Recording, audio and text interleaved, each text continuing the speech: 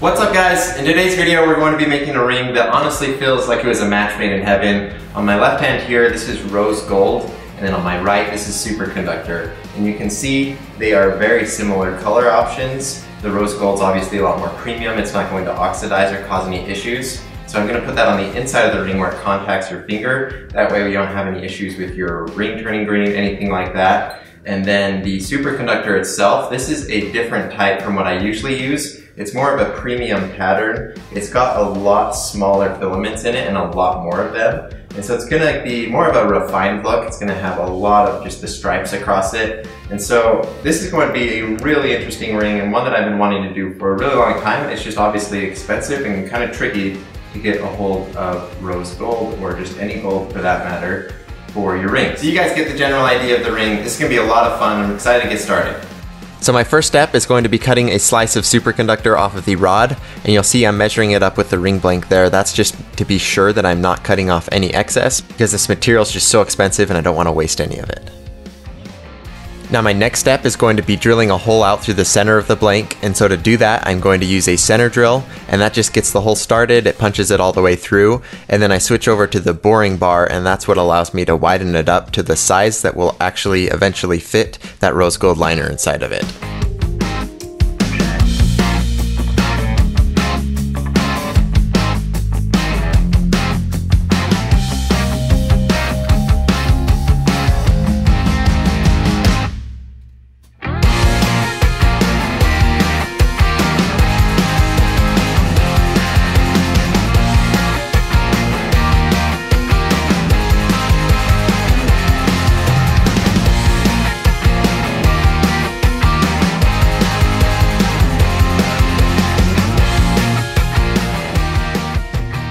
Now before I add the liner, I wanted to trim down the outside of it and even out the blank, and so I'm switching it over to my expanding ring mandrel, and I'm just slowly trimming away that outer diameter and getting it to the point where it's within a few millimeters of the final outer diameter that the ring will actually be.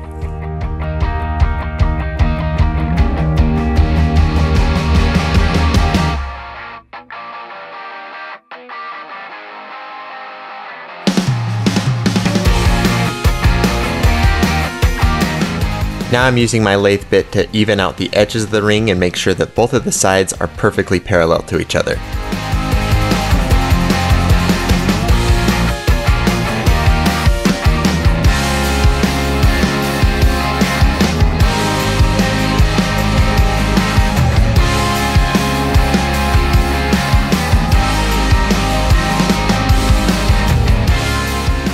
Now I've got both components of the ring just about ready to mate together, but before I do that I need to widen out the inside of the superconductor just a little bit more. I want to have it be a very precise fit so that I can have a press fit, and that's when the materials don't quite fit together and so you have to hammer them together. That makes it much more secure of a bond, that way the ring won't ever fall apart.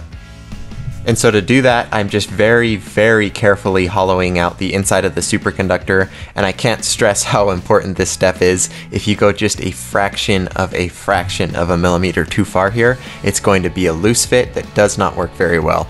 And that's not the end of the world. You still can epoxy it together and have a good tight bond, but it is always better to do a press fit, and so I was able to get it exactly how I wanted, and you'll see how that works. And so you want it to be able to just barely fit into each other. The rose gold, I can get it to go in about 3 millimeters I'd say, and beyond that point it's really hard to do, and so that's just perfect for a press fit because I can get it started, and then from here I just need to hammer it in there, and the materials are just going to wedge themselves together, and like I said, it's just going to be a very permanent bond that's going to hold together very well.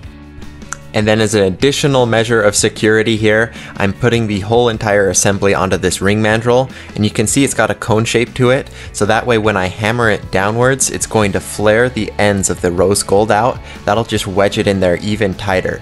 And then as a third and final way of securing these pieces together, this is going to be a very secure fit between the ring. I'm using just ultra thin CA adhesive for this, and this is such a thin liquid that it actually uses capillary action to sink into any just open pores that this has. And so I just put a dab on there and it just soaks into any of the cracks. And so that's just, like I said, just a third and final measure to make sure that this thing is super secure and never going to fall apart.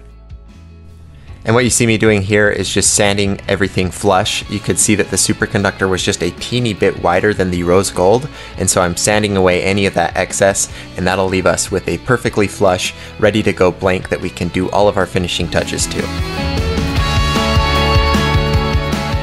Now it's time to trim everything down and get it to the actual final dimensions that I want. And so I'm just very carefully trimming it away.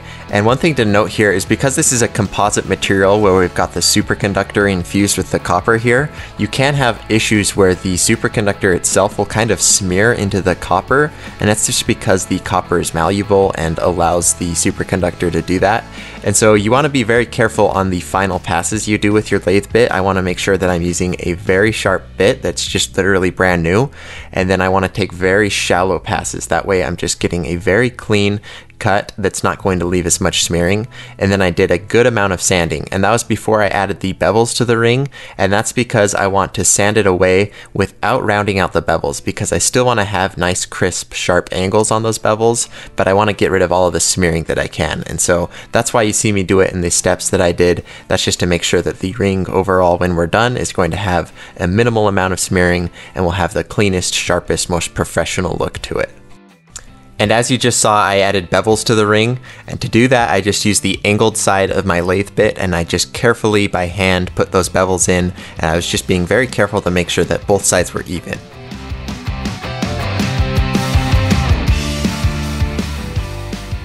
Now it's time to switch over to the inside of the ring, and I'm finally beginning work on the rose gold, and this is going to be a lot of fun. We're going to be able to take this from just the harsh factory finish that the rose gold liner came with, and we're going to give it a beautiful, rounded, and perfectly polished finish. And so to start off, I'm using my Dremel with a fine sandpaper to round out the inside. That'll make it very comfortable to wear, and then I'm just going through all my different grits of sandpaper. So I start at 220, I work my way up. I usually have about 200 to 400 space between all my grits, so I go from 220, then I go to 400, 600, 800, 1200, 1500, even up to 2000.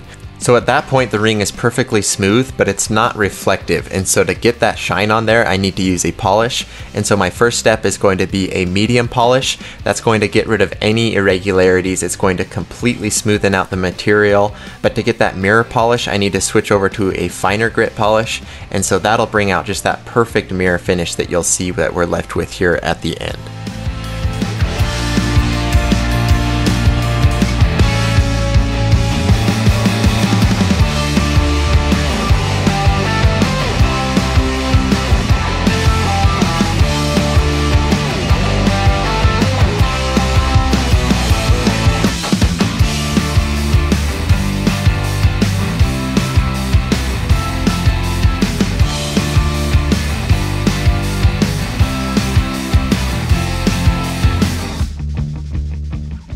And here's the inside of the ring finished, and you can see just how nice this turned out. It's just a perfectly reflective inside mirror finish.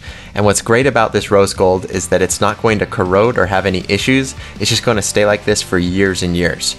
Now to finish the outside of the ring, I'm going to use the same exact methods. I'm using a medium polish on the left and a super fine polish on the right. Now once I'm done polishing this, I'm going to show it off to you guys, show you the final results that this gave us, but then I'm going to switch it over and put it in some acid, and we're going to try out a secondary finish on this ring that I think you guys are really gonna like. So here's the ring all polished up and finished, and I just think it looks so beautiful. The rose gold just has a perfect finish on it, and the superconductor as well. It just looks really good with this nice polish on it. And then that superconductor pattern, it's super interesting, it looks incredible, and it's just such a cool, rare material to be able to wear on your finger at all times. So I'm really happy with the way that this turned out. But like I said, I'm going to put another finish on this ring, and so to do that, we're going to dissolve away some of the copper in the superconductor portion of this ring. And so to do that, I'm putting it in muriatic acid with a little bit of hydrogen peroxide. That's to speed up the reaction, and that's going to etch away some of the copper in the ring. And I'm just going to do a very subtle etching. That way it'll give us a little bit of texture and kind of differentiate the copper from the superconductor in the ring, make it look a little bit more interesting. But I'm not going to go too far. I just want to keep it fairly subtle for this. And one thing that I was worried about was the fact that we're putting this rose gold in the acid as well. And if you didn't know, rose gold gets its color from having copper into it. And so we're putting this ring into an acid that's designed to eat away copper. And so it's kind of a scary thing, but in reality, the gold itself is actually a noble enough material that when you mix it with copper, at least in the proportions that we have here, which is about 25% if you didn't know for rose gold, it's actually able to protect that copper completely. So you can see it didn't even tarnish the ring at all. I didn't even have to polish it once we were done. But the copper was kind of a different story. The acid does leave a tarnish on it. So to get rid of that, I threw it into a second liquid, and that's just regular distilled vinegar that you can buy in the store. And then I just put table salt into that. And in about 30 seconds, that completely shines up the copper and makes it look brand new. So that's a really handy trick if you've got one of these rings, of what you can do to just bring that copper back to its original shine. So that's the ring, guys. I really hope you liked this video. This was such an amazing ring for me to make. It was a lot of fun, and I love working with gold and superconductor. And so just to be able to combine the two was such a fun experience, and I hope you guys liked it as well. If you enjoyed the video, you can give it a like. Of course, you can subscribe to my channel if you want to see my future videos. And then, as always, I've got links down to everything down in the description. We are probably going to be doing a limited edition release of this ring, and so you can check that out. There's a link to that down in the description. And of course, I've got my Instagram, everything like that. That's down in the description. So thank you guys so much for watching this video, and I'll see you next week.